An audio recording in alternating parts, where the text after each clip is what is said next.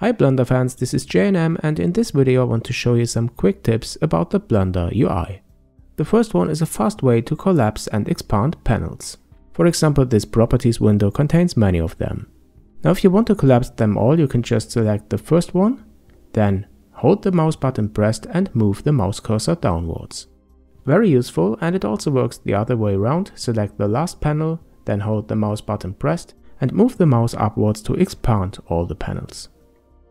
But if you want a particular panel to be expanded and collapse all the other ones, you can hold the Ctrl key down and then click the panel that you want to expand.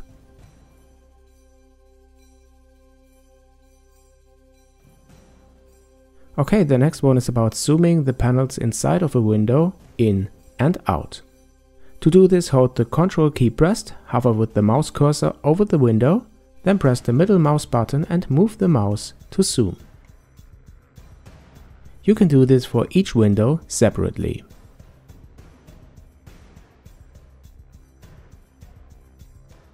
And if you want to reset the zoom to the default, again hover with the mouse cursor over the window and press the home key on your keyboard. On some keyboards it's also called pause 1, and I think for Mac OS you have to press the FN key and then backspace. In the previous Blender video I showed the new icon toolbar of Blender 2.8. Now this feature can be used if you find the size of the icons too big, for example.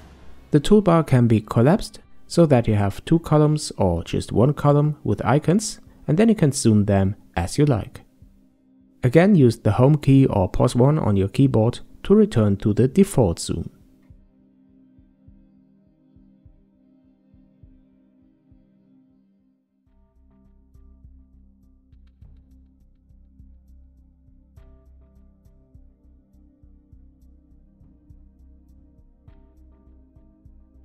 This home key keyboard shortcut is also very useful for the timeline. Here I'm again in Blender 2.79 and I have a simple animation for this cube. Now let's assume that I want to zoom the timeline so that the range from start to end frame fills the whole area of the window.